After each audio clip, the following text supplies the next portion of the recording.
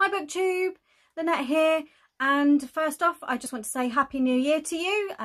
Although I'm filming this on the 31st of December, this is going live on the 1st of January. So Happy New Year, and I hope for all of us that 2021 will be a much better year. 2020, obviously for lots of reasons, has not been the greatest year. COVID, there was the fires, the aftermath of the fires in Australia, some terrible flooding around the world at the start of the year as well. And then like I said, COVID hit. So yes, a bit of a year. So in this video, I'm going to talk to you about the goals that I set myself for 2020 and how I've done with those. And then I'm going to tell you about the goals that I'm setting myself for 2021. I'm not going to embed clips of my 2020 goals video down below. I've watched it back myself just to make the notes on it, and I bored myself, so I'm not going to bore you guys with it either. I think things on my channel in terms of my filming have improved a little bit since that video. I will leave it in the cards up above just in case you want to go back and have a look at it for yourself and see me waffling on much as I'm doing now. So my first goal of the year was my Goodreads challenge goal, and I set that to 52 books for 2020. My previous year hadn't been too good. I'd only managed to read 50 plus books in 2019, and I wasn't quite sure how 2020 was going to go, with still dealing with some of the aftermath of the life changes that happened in 2019. So I thought 52 was a reasonable number, and I was doing really well, and then COVID hit and I had to take 2 months off of work because in the UK we went into a full lockdown, and my reading exploded, and I have actually managed to finish 91 books this year, which is not as good as say like 2012 when I finished nearly 140 books that year. But 91 books over a target of 52, I think is absolutely brilliant. I think partly it was because I was, at the beginning of the year, I was trying to take part in Romanceopoly. So I was reading a lot of romance books and I was forcing my way through those. And when I'm reading romance, I can get through quite a few of those in a month. So I think that did kickstart my reading. And I think I actually hit my goal in around about July this year. I know I was very, very close when I did my 2020 mid-year wrap-up. So I think I did hit 52 books around about July. So I think I've done really, really well. And I'm really pleased that I managed to achieve one of the goals that I've set myself, because from here on out, it's not that great. So my second goal was to try and tidy up my TBR a little bit. And I'd actually made up a collection on my Kindle of books that I'd started but not yet finished. And I had an aim to try and finish at least 4 of those this year. And I failed abysmally. I have actually only finished 1 of those that was on that list. And I finished that in the last couple of days. So I haven't finished any of them throughout the year at all. I only finished one, like I said, very, very recently. So yeah, I failed abysmally at that one. My third goal was to try and read 4 classics this year, because as you may have seen from videos that I've put up this year, I have quite a few that I downloaded back in the early 2010s that I've never read. And I still have most of those. In fact, I think I still have all of those. I have read some classics this year. I've read some modern classics. So I've read The Colour Purple and I've read Jamaica Inn. But as far as the classics I already possessed, I didn't make any progress on them at all. So again, another big fat fail for the year. My fourth goal of the year was to reduce the number of unread books that I own by reading them. And again, it's another big fat fail on my part. I started the year with around about 570-ish unread books. and I have unfortunately bought in excess of 130. I think I've bought in excess of 140 books this year, which is not good because I haven't read that many. So yes, so I now have in excess of 600 unread books. Yeah, not too good on that one at all, and I really need to make some changes, which I will talk about a bit later on in this video.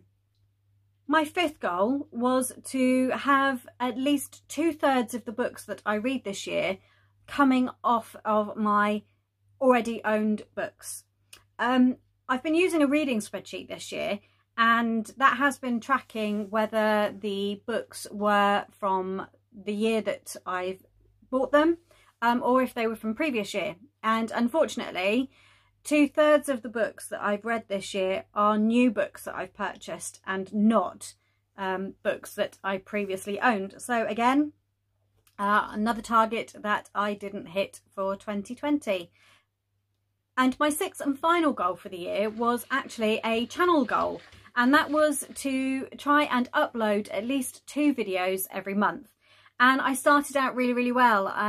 I actually managed to hit that, and during lockdown I think I actually managed to get to roughly, some months I was uploading a video every single Monday of the month, and I think I've done really well. I'm not going to increase that for 2021. I will talk about that in a minute, but I'm really proud of myself that I have actually managed to achieve at least 2 videos a month. I'm finding it's a lot of commitment, and there have been months where I've missed, especially after lockdown when I got used to uploading, videoing and uploading so often, but then once I went back to work, sometimes finding the actual time and the lighting to be able to film has proved a little bit difficult, because I have to film, then I have to edit, I have to upload it. And weekends is really the only time I have to film, and it's the only time I have to spend on editing. But also I want to do other things at weekends, like talk to my family and speak with friends. And although we can't meet up at the moment, I still want to catch up with all of those people. And I still want to, and it's important to me that I invest time in those friendships and relationships. So I do find sometimes filming a struggle unless I plan it out in advance, and I'm not much of a planner, so that's something I'm hoping to improve on in the new year. So let's move on to my goals for 2021. The first goal, as always, is going to be the Goodreads challenge. I've said in the past I don't agree with them calling it a challenge. I think that they should rename it to the Goodreads goal. This year I'm going to set it at 48 books, which is equal to 4 books a month. And that is related to the way I'm going to be picking my books now from the beginning of 2021. I am making some changes, and I'll go into more detail in those in a minute. 48 books a month for me, 48 books a month, 48 books a year for me is completely doable. It's 4 books a month. I can read, majority of the books that I have are 300 to 400 pages. I can read at least one of those a week, maybe 1.5 a week if I'm doing a lot of reading and not doing a lot of much else. So it is completely doable for me, and hopefully I will hit that target and actually go beyond it throughout the year. So my second goal is I'm not going to set myself such big TBRs now for the month. When you see my TBR videos, they're going to be made up of 4 books only, which relates back to the 48 books for the year. I am going to continue a read-along that I started in 2020, which is the In Death read-along. There is a series of books called the In Death series by an author called J.D. Robb, and there are roughly 51 books out at the moment in that series, and I think there is book 52 due early part of 2021, and I want to continue reading them. I've really enjoyed it. I've read 1 book a month, every month for the whole of 2020. And it's a series I've really enjoyed. It's a series I want to continue, and I'm looking forward to reading more of them. Because it is quite a big series, it's quite daunting. And I think if you tried to binge read the series, you would get burnt out on them. Or I know I certainly would get burnt out on them very, very quickly. So I want to continue in the way I have been doing, so that eventually I'll catch up with the author and where she is, or eventually I will get bored and put the series down as a whole. But I do think that actually reading one a month is very, very manageable. So I'm going to continue that for 2021. Also in 2020, I joined a book club. It's the Just One More Page book club. It's run by Jess McGlynn.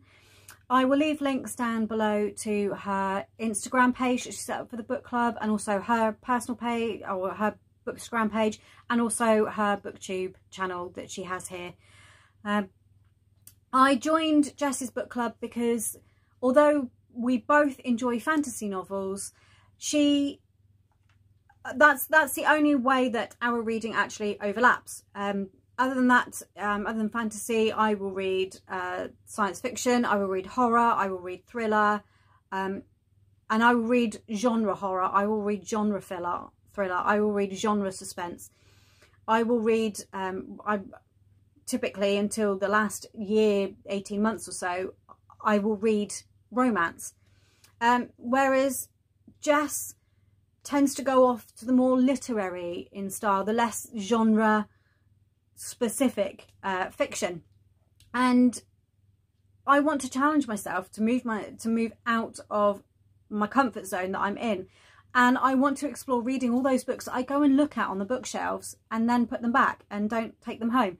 And by joining Jess's club, book club, I've actually been doing that this year. The picks that she makes are not, and from what I understand from what she's saying about our picks for 2021, is that she's going to be doing that a lot more for more of us. Certainly I've already seen the selection that we're going to be picking from for January, and it is the sort of books that I would normally gravitate towards. So the January pick for me, I think, is going to be a really easy read for me, because it is going to be something that I would normally gravitate towards anyway.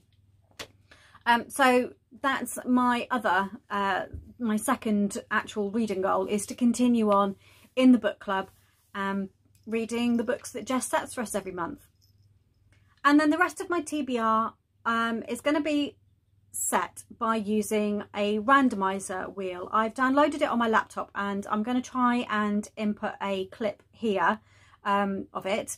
And using this wheel, basically I've uploaded all the unread books that I have on my Kindle in physical format, and I left out my audiobooks because I don't tend to listen to those day to day. I usually just listen to those either when I'm out running or on my walk to and from work. I don't tend to listen to those at any other time. So I'm going to be using this wheel to spin. I'm going to do 2 spins a month, and that will pick the other 2 books that I'm going to read for the month.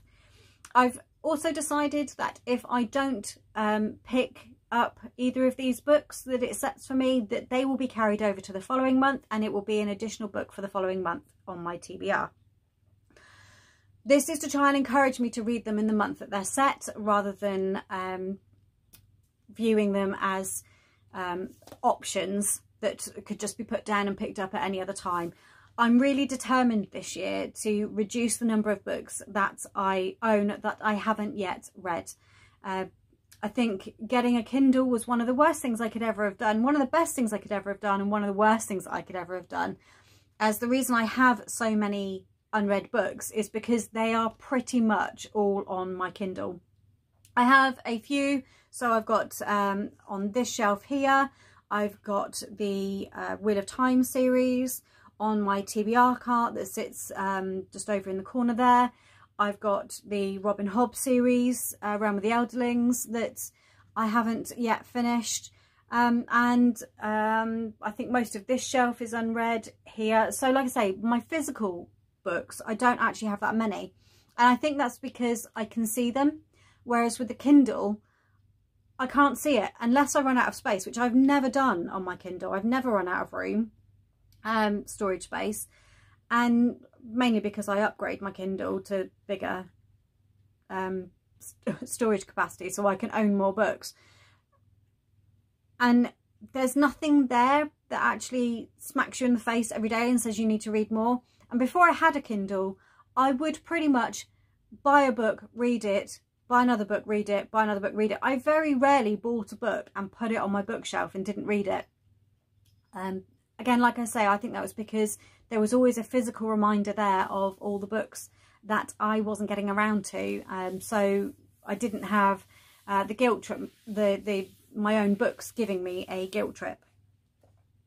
So going back to trying to reducing my TBR, my next goal is to stick to a book buying ban for the year. Now, there are exceptions. Like I say, I don't want to increase my TBR any more than it already is. So there are some very few exceptions. Now, I don't own the In Death series, so I have to buy that book every month. And also, unless there is some streak of luck where Jess manages to pick a book that I've already bought, I'm going to have to buy my book club pick every month if I can't get it from my library or from my or through Kindle Unlimited. So I'm going to have to buy that book every month as well. So I'm allowed to buy 2 books a month. And like I say, it can only be the In Death book and it can only be the book club pick for the month as well. There are 2 other exceptions. Now, behind me here, I've got the Slytherin editions, the Slytherin House editions of the Harry Potter books. And Half-Blood Prince, these house editions for that, I think are due out in February this year. I have been given gift cards for Christmas, so I am going to use those to purchase that one. The amount of value I have on the gift cards is a little bit more than the value of those books. So I probably will pick another book to purchase at the same time when I get that one, but I don't know. So that's one of my exceptions, is the house editions for the Harry Potter books. If one of the illustrated books, I very much doubt it's going to come out this year, but if the next illustrated edition comes out, then I will buy that one as well. But other than that, the only exception to the book buying ban is if I start reading a series, because I have lots of starts of series on my Kindle. If one of the picks that comes out for the month, and I already know because I've done the spins for January, if I get a series starter and I read it and really enjoy it and want to move on to the next book in the series, I'm going to allow myself to buy the next book in the series as long as I intend to read it straight away. If not, any books that I see this month that, or any books that I see this year rather, that I want to read, I am going to add to my Amazon wish list. And then I can come back to them at some point in the future. Maybe when I have a little bit of birthday money or Christmas money to spend, or at some point when I feel that, yes, I am in a position where I could start buying books again, and start reading them. I want to get back to buying books and reading them instead of buying books and storing them. And my channel goal for the year is to continue as I have been doing for 2020, and I want to upload a video at least twice a month. So you'll always get a TBR video, you'll always get a wrap-up video, and then I want to try and aim to consistently be uploading 3 videos a month. So that will either be a tag video, or it will be 10 recommendations that I want to make from a specific genre, or just, if I want to talk about my Harry Potter collection, yeah, things like that. I just want to try and find and be a bit more creative and find a 3rd video. So you will definitely get a video on the 1st and 2nd Monday of every month. You may also start getting them consistently on the 3rd Monday of the month as well. So those are all my bookish goals for the year. I don't set myself life goals. I'm not very good at sticking to resolutions. As you can tell from the beginning of this video, I'm not very good at sticking to bookish goals either. So we'll see how that goes this year. I hope you've all had a good year. Did you set any bookish goals yourself for 2020? And are you setting any for 2021? Let me know down in the comments. I'd love to hear from you all. If you've enjoyed this video, please give me a thumbs up and please subscribe to my channel if you're not already. And I will see you all again in probably a few days' time with my January TBR. Bye!